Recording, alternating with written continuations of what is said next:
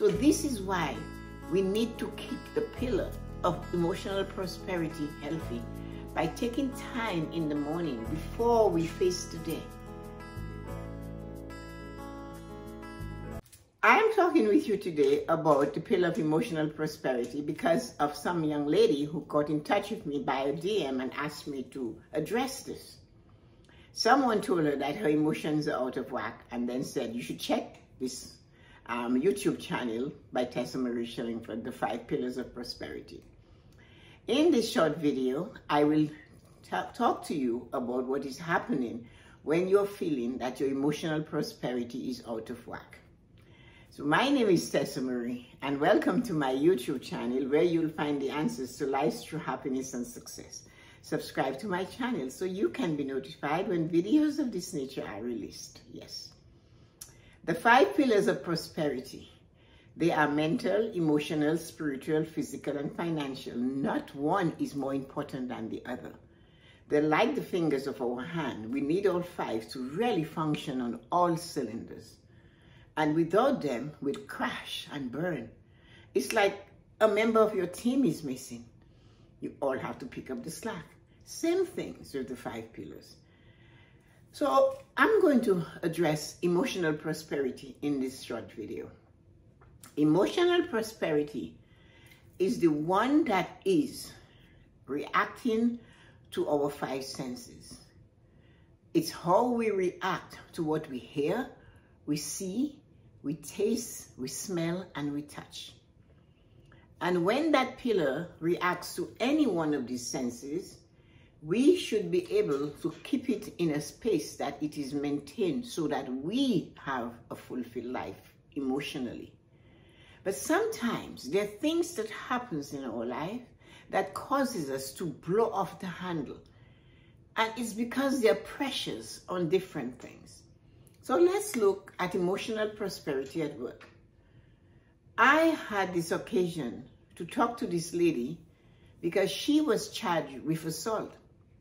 Working at a department store, a customer approached her concerning an item that was on sale on the sale table, but the item really wasn't for sale. So the customer, of course, was upset, and she started blasting this woman. The customer took up her phone to record the conversation. And in taking up the phone, at that same moment, that person was lashing out and said, if you do not stop recording me, I'm going to smash your face in. Customer recorded that. Then she went to the police and she charged her with assault.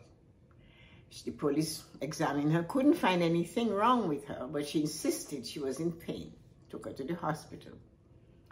Then they went to the company where the woman worked, and they charged this woman with assault. Now, this woman had been under other stresses before. So she had a family situation that was not helping. Her relationship with her son had gone south. She was so upset, and that was the apple of her eye. And they no longer communicated for a few years. And that was hurting her. She didn't hear from him. She didn't see him. She didn't talk to him. You know, she had no idea where he was. Look at how her senses were being affected. She did not counsel with anyone about that so that she could bring that level of anxiety and upset and anger away. She blamed his new girlfriend, his lived-in girlfriend. She blamed everything and didn't take care of it. And one day, it completely exploded at work. How did that pillar of emotional prosperity broke down? Was based on something that has been happening in her life for months and years because of the relationship with her son that no longer exists, a son who was the apple of her eye and still is. She's 70 years old working in this department store. So here she is. And you can imagine being faced with that situation. So let's watch this. How the behavior of her son, not seeing him, not hearing him, not talking with him, not hugging him, not kissing him, not able to prepare a meal like she always did for him. And now the consequences of not taking control or getting some help when she realized her emotions was being hurt by this relationship with her son going south, it caused her to find herself in this position at work. If you're looking for someone to be a speaker at any of your events that you're planning, get in touch with me. My email address is right here, and you can contact me, and I would love to give you more about making life choices to you or any of the topic on living a fulfilled life. Have a great day. So now she has to go to court. She has a court case. Her work has put her off to stay home, and they're paying her while this is being looked after. She's 70 years old. She's dedicated 20 years of herself to this company, and she stands to lose her job because her emotional prosperity is not working. Let's look at it this way. If she does not get an income or loses this present job, it will affect her pillar of financial prosperity. Right now, in the moment, while she's waiting for this to come to whatever end it's going to come to, it's affecting her physically, mentally, because she's getting sick. Her pressure has gone up. She can't think straight. She can't remember all of what really happened, except what they're seeing from the customer's point of view, and maybe what they'll see from the company's tip. But in the meantime, she's suffering mentally with her stress going higher. Her blood pressure is up. She's constantly sick, and she's not eating properly. It's going to get down to affecting her income, and she's worrying about that, although that hasn't taken place. The thing is, though, she should have recognized that she needed to get help to fix that pillar, a conversation, some counseling, but that wasn't something she thought of. So, although the cause of her situation is what happened with her son, the symptom ended up being what caused her to be where she is today. And one symptom leads to another symptom and another. So right now, the situation where the pillar was having the stress with her son affected her behavior at work, how she reacted to what the customer said to her, what she heard, and how the customer approached her, what she saw. And then her reaction came up, and it affected her financially. It's leaning now on her pillar of physical prosperity, because now she's sick. She needs to go see a doctor. She needs to be taking tablets to bring her pressure down while she's waiting for this situation to solve. So the cause is way back there. But look at the symptoms, her behavior, her health. Physical prosperity is taking the blow. Mental prosperity, she's stressed. She's scared. She doesn't know what's going to happen to her.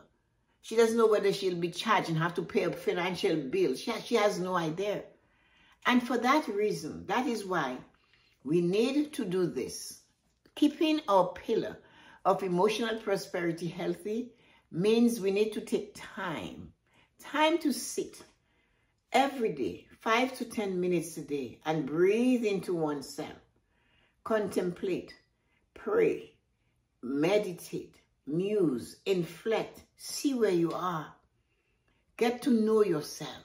See what your triggers are. Ask for help. If you know something is weighing on you to the point where you can't see a family member, that's big.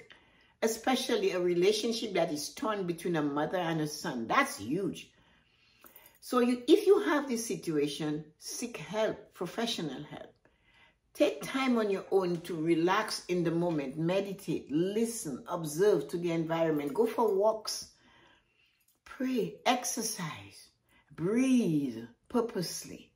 Watch what you're ingesting, watch what you're doing, relax in the moment and take care of you.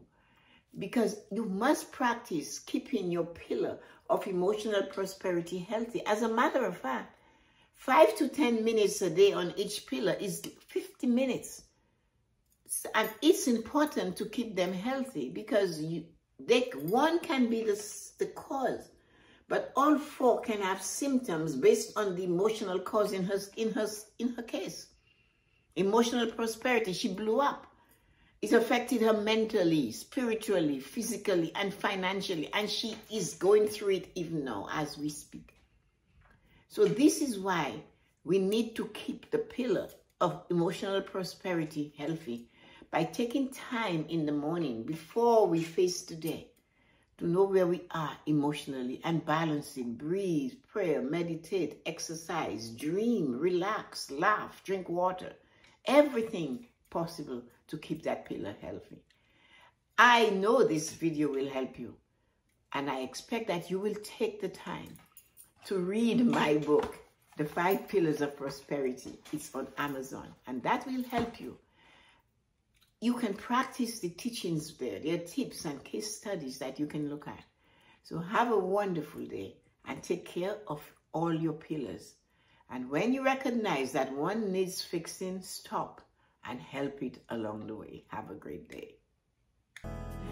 If you like this video, just hang on. More videos of that type are coming your way. And don't forget to subscribe to my channel. The more subscribers we have, the bigger the content and the guests will come. So have a marvelous and amazing day.